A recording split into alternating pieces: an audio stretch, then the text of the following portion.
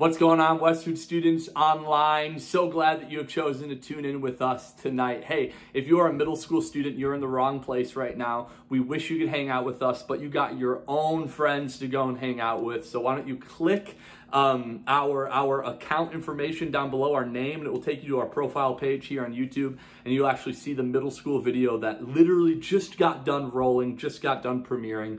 Your small groups are also meeting right now, and your small group leader, I'm sure, is missing you. So why don't you go tune in with them, and in a couple of years, you'll be able to hang out with us in person, let's hope. But it's gonna be a special evening, high school students. Our goal for all of this is that we would help you fall deeper in love with Jesus during quarantine.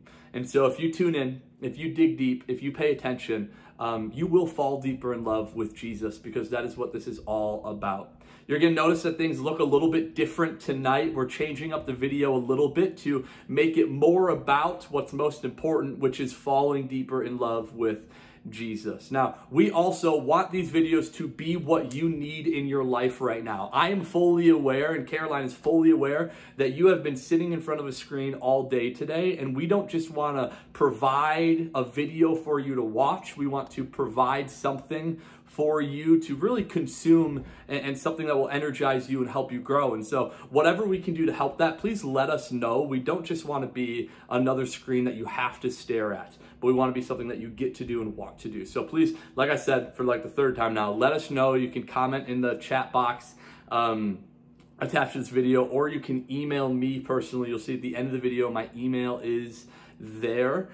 Please do so. We want these videos to look how you want them to look, so that you can fall deeper in love with Jesus. Now, today, we are going to be led in worship right away by our friend Evelyn, and then Caroline is going to start our new series. Well, it's still the same series, Behind the Curtain, but now we're going through the book of Daniel, and so she's going to kick it off, and then you'll see Alan and Caroline at the end of the video. So you can stay tuned if you want to watch the vlog, see what shenanigans Alan is up to. I personally was really impressed with his hairstyle last week. I didn't think he could pull it off, because he obviously shaved it all off since the first couple of weeks, but he's really looking pretty good right now for, I mean, the ghostly person that he is. But some people are saying they can't see Alan. Really confuses me, because I've seen him. I've actually met him before. So yeah, stay tuned. End of the video, you'll see him there. But for now, let's worship. So posture your hearts in a place of worship as we sing these songs over you, or as you join with us in these songs. Take it away, Evelyn.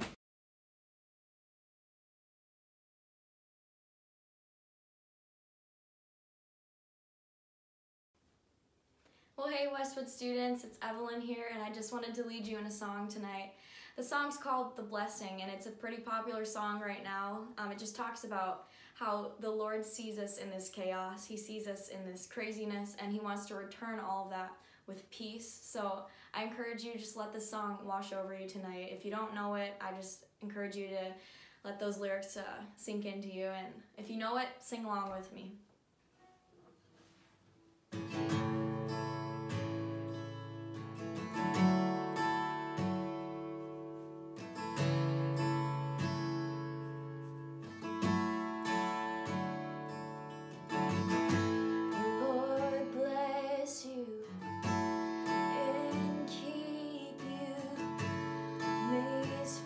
Shine upon, be gracious to you. The Lord turn His face toward you and give you peace. Let's sing that again. The Lord bless you and keep you. May His face shine upon you, be gracious to you. The Lord turn His face toward you and give you peace. Come on, let's sing Amen.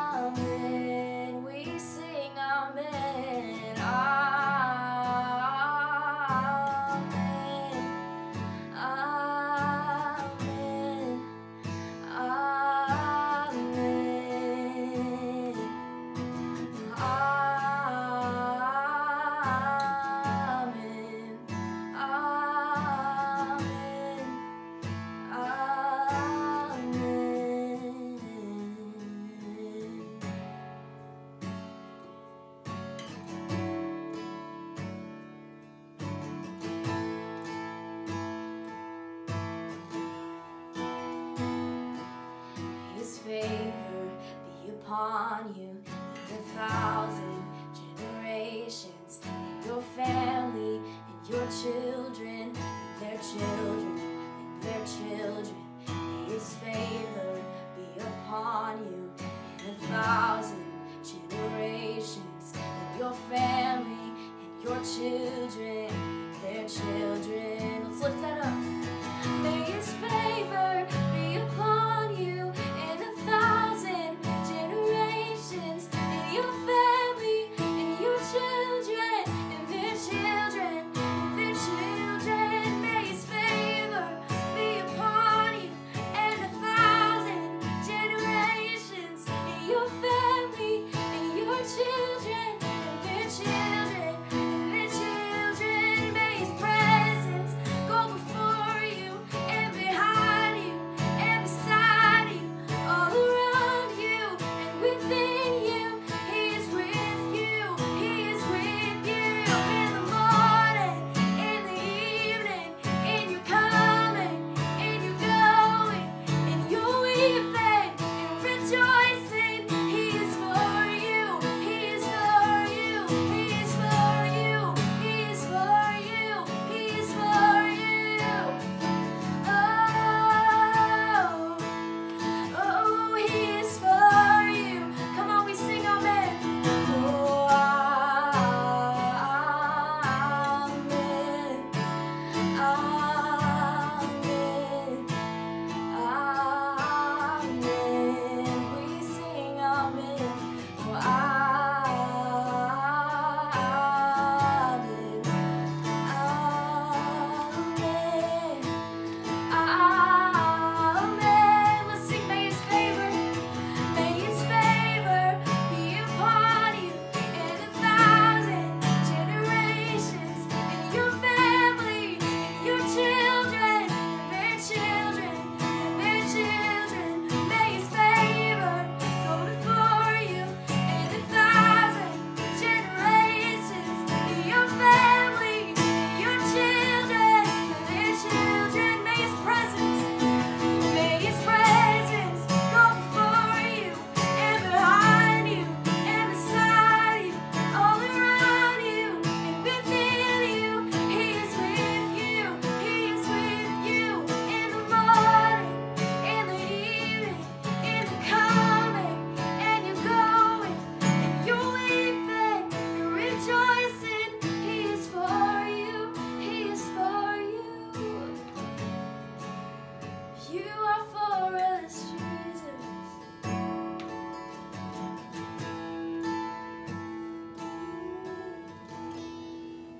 Students, would you pray with me? God, we know that you are with us, and you know that you are for us, and even though this is crazy and this is something we're never going to forget during this time, Lord, we trust that you are for us. We trust that you're going to give us peace in return for our chaos and for our confusion, that you're going to fill us with peace. You're going to fill us with joy when we're feeling lonely or confused or just like we don't have any friends left because we haven't seen them in months. But Lord, I pray that we would know that you're with us. I pray that we would be reminded that there is an end to this. And Lord, that we would just stay joyful in this time and we would be filled with your goodness daily. Lord, we pray all of this in your name. Amen. Hi HSM friends, so beautiful to see your faces tonight. I'm really happy that you guys made it. My name is Caroline Blomberg and I am the high school and college ministry intern at Westwood, and I'm going to be teaching you some things tonight. This is going to be our first week of the second part of the Behind the Curtain series, which Matt started over the last 3 weeks, I think, going through Romans 8. This week we are starting the part 2, and we're going to be going through the book of Daniel. So get your handy dandy Bibles out. This is my Bible. Shout out Maddie Uglum. Bold, the brand. Love you. We're going to be going through the first chapter of the book of Daniel, and I'm pretty pumped. Basically what tonight's going to look like is I'm going to take you guys through how I study scripture in my personal time with the Lord, as well as just how I don't know, lead Bible studies and all that good stuff. I've kind of been learning more and more over the last year or two, like how I need to study scripture for my personal self to get as much out of these pages as possible. And so your way of doing it might look different, but I'm going to take you through what I do. Sounds good. You guys look beautiful tonight. If you're with someone, give them a high five. If you're with yourself, give yourself a high five. Okay, let's do this thing. And I've never actually read through the book of Daniel, so it was actually really fun for me to explore the new book. And the cool thing about scripture is that you guys could read this scripture, this chapter, and get something totally different than I got. But I'm going to take you through what the Lord taught me and what I felt like he just kept pointing out to me. And so what I usually do when I start reading a new book is I go to YouTube, actually. I'm very hip, just like you guys. I go to YouTube and I watch something called The Bible Project. It's two dudes who go through books of the Bible, different concepts in the Bible, and they make really, really awesome videos to help you understand it. So I went to the Bible Project, I watched the Daniel episode, and it just gave me a really good overview about what the whole book is about. And then I went to my Bible. I have a study Bible. I'm ESV reader because I like the ESV version. So in my study Bible, I went in the introduction and I read about the date, the author, the theme, the purpose, the background, the context. I've found for myself, and I hope you guys find too, that these words will hold so much more meaning once you know who they were written to, why they were written to them, and just the overall context of the environment it was written. It's kind of similar to like if you were trying to give advice to your friend about their boyfriend or someone that they're talking to. It'd be really hard to just jump into it without any knowledge about the past experiences with the man, or about like how he's treated her in the past, or how their relationship has looked up until this point. You don't just go into it being like, I think you should stay together forever and you're going to get married, without knowing anything. You need to ask, okay, what's he been like? How does he treat you? What are his morals, right? So it's kind of similar to scripture. Once you know the context, it means a lot more. So that's my background. That's what I do before I start actually reading the text. And I'm going to be reading, so we're in Daniel. I'm going to read Daniel 1:3 through 16. So it's going to be a little bit of a lot, but you got to get the whole story. I mean, it's just a story about Daniel and his friends. So starting in verse 3. Then the king commanded Ashpenaz, his chief eunuch, to bring some of the people of Israel, both of the royal family and of the nobility, youths without blemish, of good appearance, and skillful in all wisdom, endowed with knowledge and understanding, learning, and competent, to stand in the king's palace, and to teach them the literature and language of the Chaldeans. The king assigned them a daily portion of the food that the king ate, and of the wine that he drank. They were to be educated for 3 years, and at the end of that time they were to stand before the king. Among these were Daniel, Hananiah, Mishael, and Azariah of the tribe of Judah. And the chief of the eunuchs gave them new names. Daniel he called Belshazzar, Hananiah he called Shadrach, Mishael he called Meshach, and Azariah he called Abednego. But Daniel resolved that he would not defile himself with the king's food, or with the wine that he drank. Therefore he asked the chief of the eunuchs to allow him to not defile himself. And God gave Daniel favor and compassion in the sight of the chief of the eunuchs. And the chief of the eunuchs said to Daniel, I fear my lord the king, who assigned your food and your drink. For why should he see that you were in worse condition than the youths who are your own age? So you would endanger my head with the king. Then Daniel said to the steward, whom the chief of the eunuchs had assigned over Daniel, Hananiah, Mishael, and Azariah, test your servants for 10 days. Let us be given vegetables to eat and water to drink. Then let our appearance and the appearance of the youths who eat the king's food be observed by you, and deal with your servants according to what you see. So he listened to them in this matter, and tested them for 10 days. At the end of the 10 days, it was seen that they were in better appearance and fatter in flesh than all the youths who ate the king's food. So the stewards took away their food and the wine they were to drink and gave them vegetables. It's so good. Gotta love those vegetables. Okay, so that was a lot of scripture. I know that. But you gotta read the whole story to understand the whole story, right? I'm gonna pray really quick and then we're gonna jump in to what I got for you guys. Heavenly Father, we thank you and we praise you for the day. We thank you for your goodness. We thank you for your spirit leading us and through us.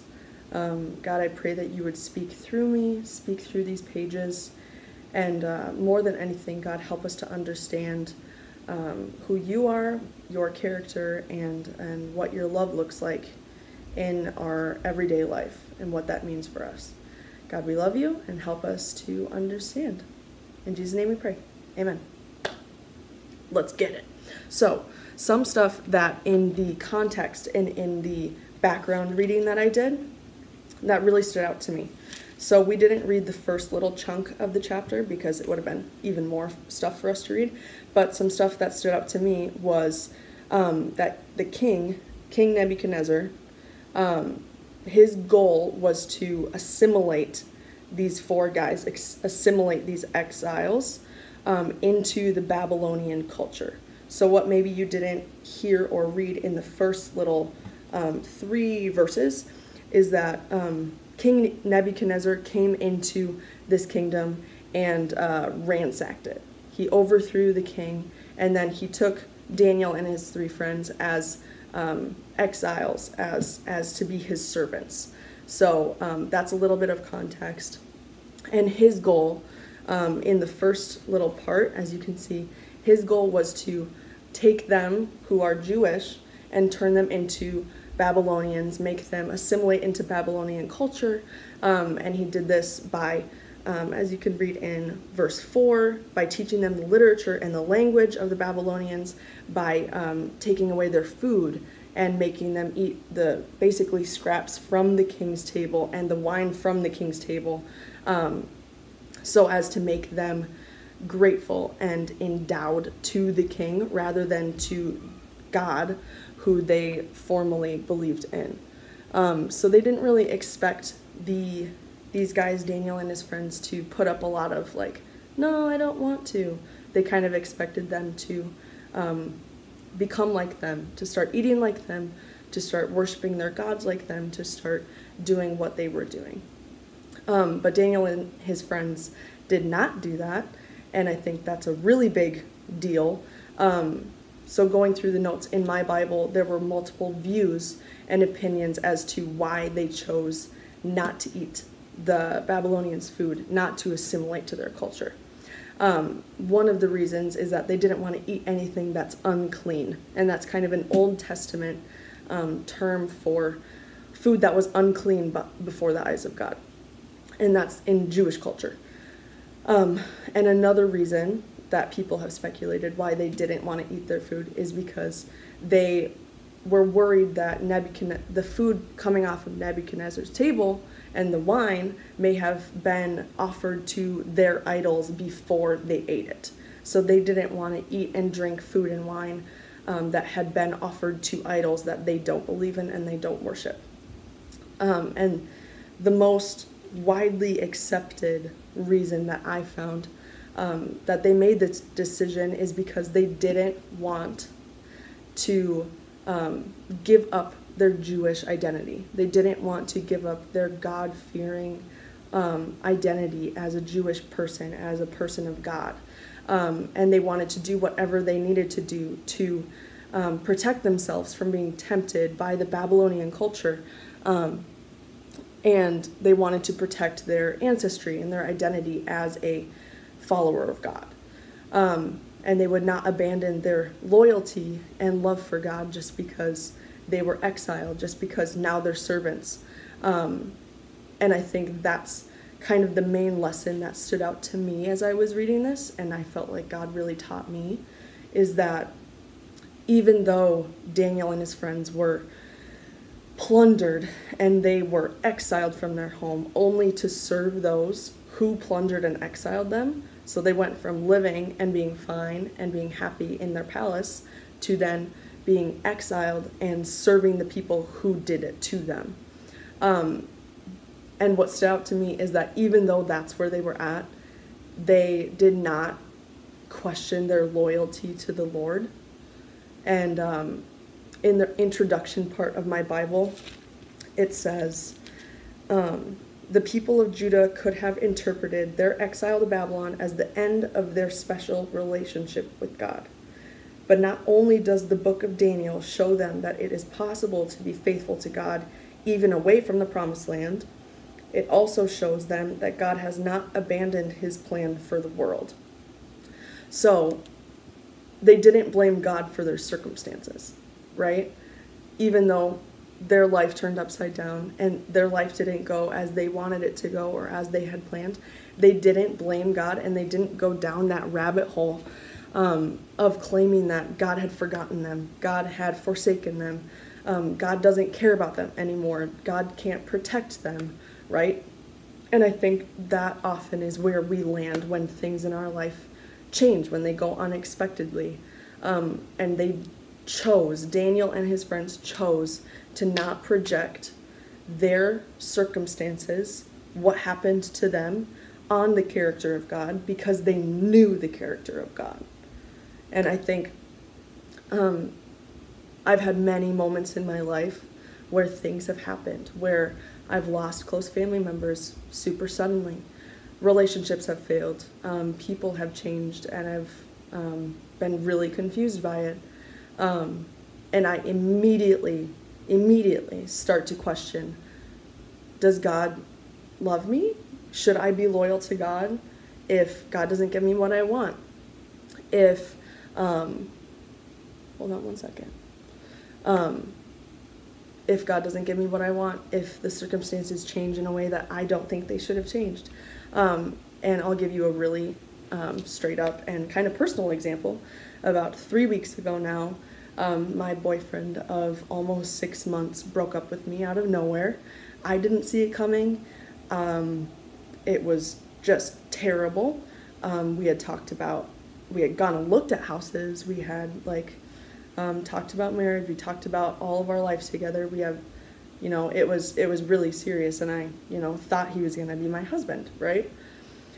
And then he broke up with me out of nowhere, and immediately I start to go down the rabbit hole of thoughts of, maybe God doesn't love me if he doesn't want me to find someone to love. Maybe living a life for God's purpose is gonna suck and kind of be disappointing. Maybe God's not protecting me from the pains of this world. And that track of mind, in my mind, is where Daniel should have gone in this story. One day he's chilling in the palace and he's totally fine. And then the next day he's a servant in the palace, in a different palace, serving the people who took everything away from him. And if I were in his position, I would have questioned God's protection. I would have questioned his goodness. I would have gone down that rabbit hole, because that's what we do when we don't think we get what we should get, right? And a few days after the breakup, a few days after being just in that space where I'm just doubting and I'm mad and I don't understand, and I'm just like, who is God then? If he can let this happen to me, then who's God? And blah, blah. Start doubting left and right God's character. A few days after the relationship ended, I just made the decision that my loyalty to the Lord would stand. And it sounds dumb, and it sounds like it's not that simple, but I think it really is more simple than we think. That I made the decision that I would not project what I wanted to happen on God's plans. It's God. He has a better plan for me than I have a plan for myself, right? Even though I thought I was going to marry him, God has someone better, right? And I think so often we can just go down the rabbit hole of thinking, well, he didn't give me what I wanted, so why should I be loyal to him? Why should I stand with him? Why should I believe what he says about himself? And I just think it's just not true, and it sucks to be in that spot. Like the 3 days where I was debating whether or not I was gonna like be loyal to God, I was like so sad and I was mad, and it was just really exhausting to be in that space.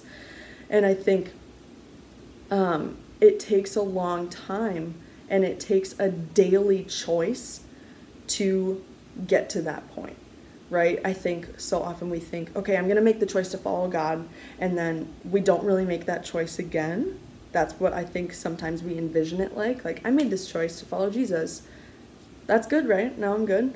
But no, Daniel shows us, and I think God shows us in this story, that it is a daily choice to follow God. It is a daily choice to surrender our plans, to surrender our circumstances, to surrender our hearts to the plan of God, to what He wants for our life. And that's, I think, why Daniel's faith stood.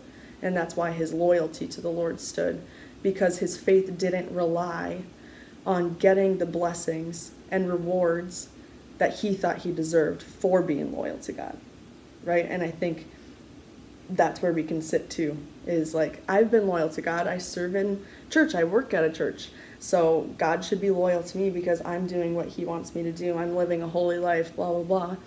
When like, no, that's a conditional love. I'm doing one thing in the expectation that God's going to give me something in return, and that's just not love, right?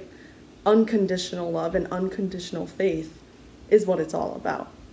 That we would love God, that we would be loyal to God regardless of the circumstances that we're in every day. Like, it is a every day, every moment shift of perspective of, I'm going to make the choice not to go down that rabbit hole, and I'm going to make the choice to believe what this book says about God. That He is loyal, that He is loving, that He is good, and that His plans are better than mine. Because they just are.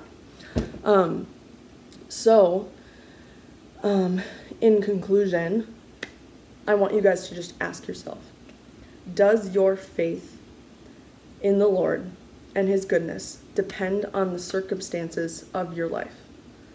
And if it does, if you've kind of come to this point where you're like, I don't feel like my faith always stands, I don't feel like my faith like is solid, I don't feel like I have that unconditional faith and love for God, talk to Him about it. This is not a shameful thing. I don't want you to feel bad about it, because it's a human thing that we will all struggle with our entire life. Just talk to God about it. Ask Him to help you understand. Ask Him to enlarge your capacity to understand His goodness for you. Understand His love for you. Ask Him to shower His love down on you and help you soak it in. And ask God to help you store up that faith and that love, so that when times come where life changes and you don't get what you think you should get, that you have that faith and love stored up to continue following God, to continue being loyal to Him, and to continue believing that God is who He says He is. And I love you guys.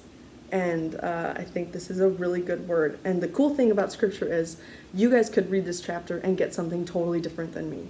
And God could teach you something totally different. So get in this Scripture, read the rest of the chapter, because it's so, so, so good. And we're going to continue reading it next week. Thank you for listening. I'm going to pray us out really quick, and then we can go to small groups. Heavenly Father, we thank you for this story. We thank you for this book. God, it is a blessing, and it is your God-breathed, alive word. And it is so good, and it teaches us and convicts us all at the same time. God, you are so good to us. I ask that my words, something would speak to someone, and that your Spirit would be active and softening hearts to accept the love that you have for them. God, we love you, and Jesus, we love you, and we pray this in your name. Amen.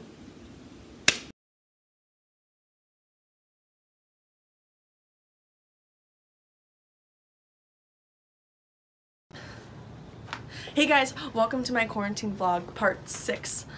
maybe. We are not sure. Losing track of the days, you know. My name is Carol Blom 1. Make sure you subscribe below. This week is gonna be really active and fun. I'm really excited. I gotta get my pal Alan here, and we're gonna do a little obstacle course to stay active. Got my sweatband on for all my sweats. Alan, come on, buddy. Let's do some working out stuff. Okay, so no matter how much space you have, you can always, you know, improvise. So look here. This is a contraption I've made, a hurdle per se. You go like this. Whoa! Alan, knees up. Let's go, Alan. Good job, buddy. Sweet. Next one, it's kind of like a pickup sticks kind of game, but also yard work too. Oh, but you don't want to hurt your hands. Gotta put gloves on, you know. Gotta protect those paws. Alan forgot his gloves, obviously. Pick up 4 sticks. Chuck them into the woods. Did it. That has so many purposes. Next one, for your friends, you can write them a note, but you gotta go fast because I want to beat Alan. Hey friend, I love you. And then you go over, tap the pumpkin. Guess who won? It was me. My sweatband is full of sweat now. Alan did okay. I'll see you next week.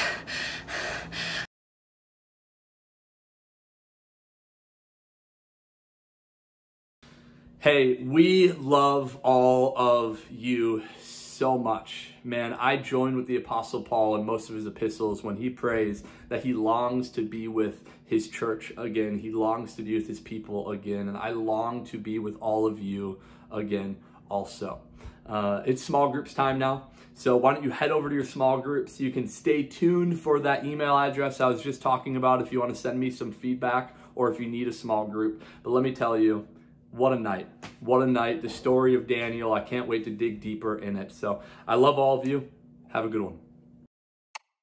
Yeah, I got ants in my pants, so I dance like I'm crazy. Right, hit the left, now go crazy. Won't hop too hard, make it wavy.